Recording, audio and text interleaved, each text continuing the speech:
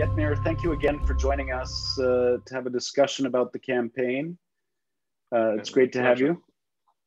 My pleasure. This week, of course, the campaigns began officially. What stands out for you in terms of how the campaigns have started? It's obvious that these elections have caught all of the parties a little bit off guard. You know, you can even see their websites. They're still trying to upload stuff, and the campaign has started. It's 2 days into the campaigns now. But they all, as it's customary, they all had their launches on Wednesday. Some of them had them more virtually with supporters, you know, join with Zoom sessions. Some, like Vetvendosa, had these large outdoors campaign, but with no social distancing. But, you know, in all of the parties, basically, this has become a major public outcry of these political parties holding these events with supporters, with no social distance, with very little mass by their supporters.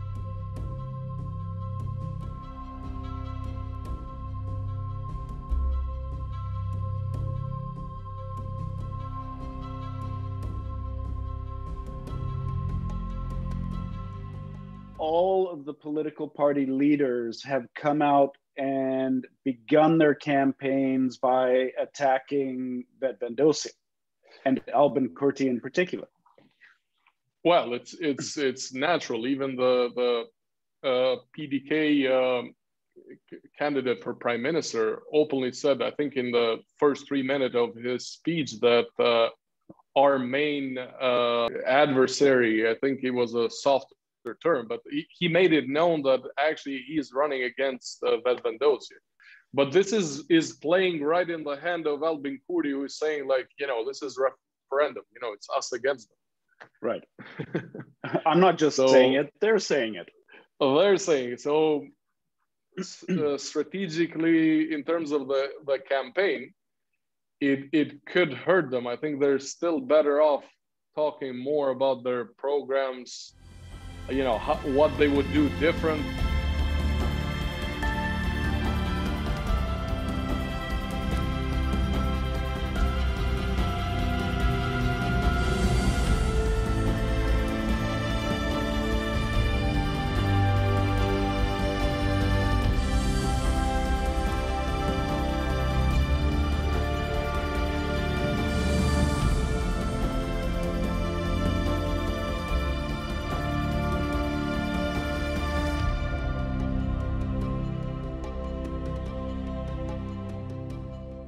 Fatmir Lima is sort of a fraction off of PDK, you know, NISMA, or the initiative as it translates.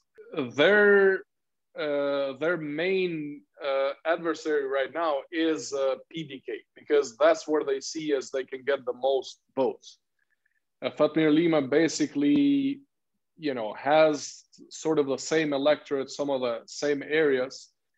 And for him is not so much maybe Albin Kurti, who is the guy that probably will win the elections and by a lot. But his main goal is to pass the threshold of 5% to get into the parliament. Basically saying that he has these values, the real values of PDK, of old PDK, where he was actually number 2 at one point of PDK.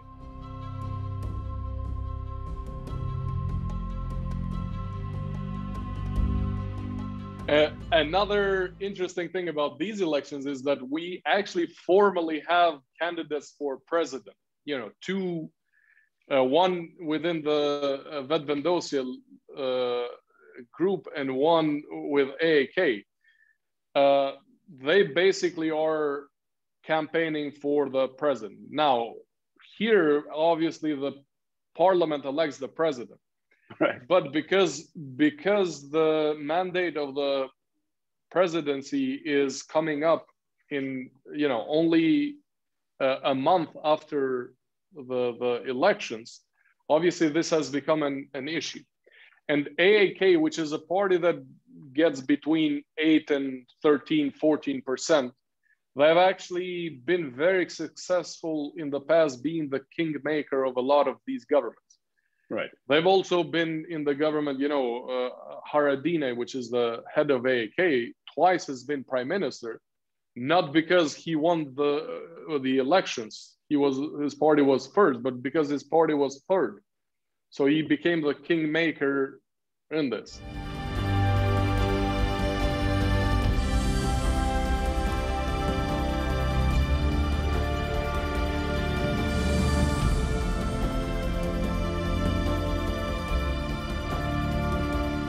Albin Kurdi and a lot of people from Vedvendosje, they had a conviction, a minor conviction, but still a conviction because they had. And it was a suspended sentence, though, wasn't it?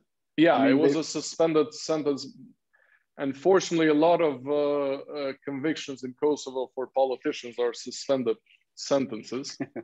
that's the frustration with a lot of people here. But again, it was a conviction, and the Constitutional Court ruled that by the laws basically clarified this. Said like, if you've been convicted in the last 3 years, you can't run in elections. And this affected also the other parties. So Vedvendosje was affected the most because a lot of 4 or 5 of their candidates had been involved in 2.5 years ago throwing tear gas in the parliament, protesting a demarcation line with Montenegro, basically the border demarcation with Montenegro, and because they thought it was unfairly, Kosovo was losing territory, and an association for the Serbian community municipalities, which was negotiated between Kosovo and Serbia in Brussels, and which turned out to be unconstitutional, but still there was the vote for that agreement with Serbia. So because of this, they're now ineligible, and actually they won't show up on the list. So technically, even if they get voted, they can't get elected as they can't take their seats. They can't take their seats.